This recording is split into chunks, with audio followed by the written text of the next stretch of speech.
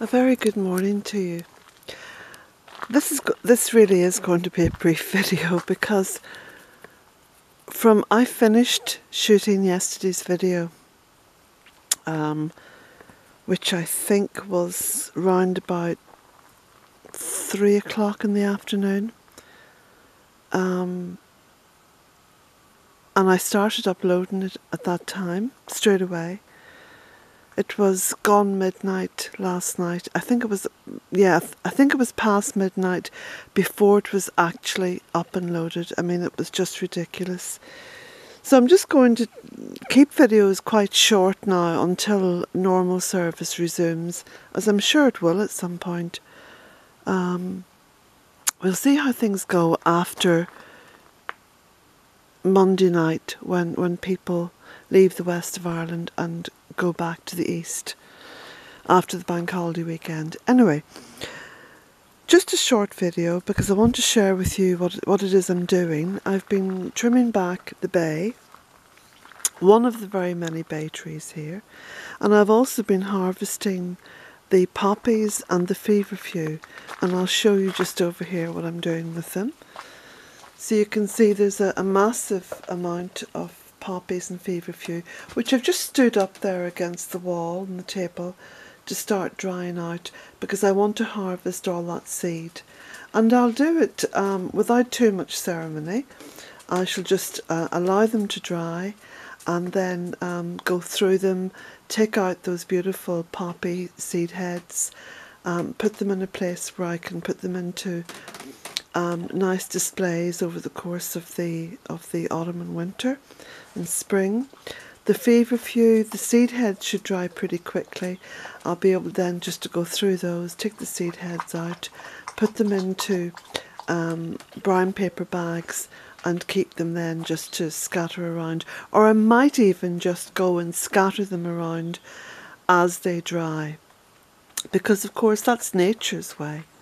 As the seed dries, she then allows the wind to carry the seed, if there is wind, or if not, just to let the seed fall.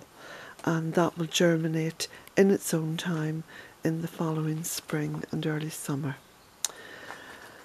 One other thing I wanted to say, because as I was working, and I work in a very meditative way, one of the reasons why I love the physical work that's involved here at Bealtaine. I was thinking to myself of videos that I've watched recently, and the one thing that stood out has been the growing hatred at the worst, scornfulness and derision at the best, of attitudes towards women. And I've noticed that there are many men out there who are using the word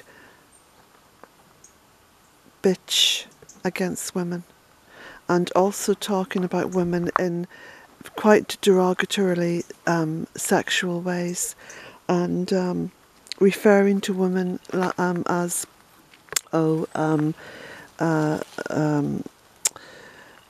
if I had a woman here, you know, this is what she should be doing, you know, basically servicing him in a sexual way and cooking, and you know, it really is quite dreadful, and it does make me think of something that my grandmother said. And my grandmother was such a wise Irish woman, and towards people like that, it was basically, you know, pay no heed to him, pay no attention to him. What she would say, and this is a wonderful saying, I wouldn't give him the time of day. I wouldn't give him the time of day.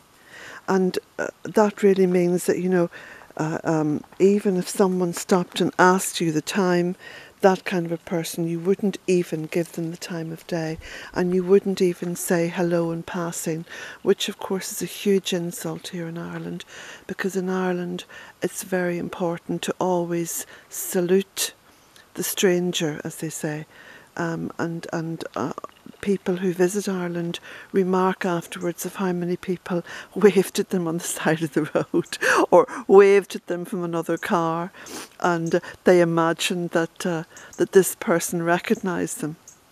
But it is, of course, just the good manners to salute the stranger.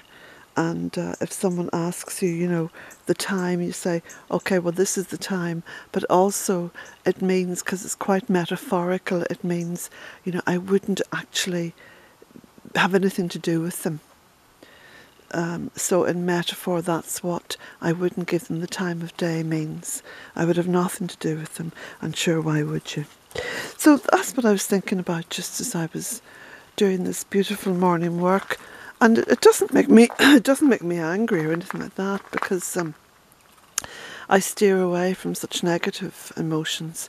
But it does make me aware of attitudes towards female, and ultimately attitudes towards Mother Earth. And is it little wonder that we are where we are at this point in time in regard to the state of our beautiful planet? Blessings to you all.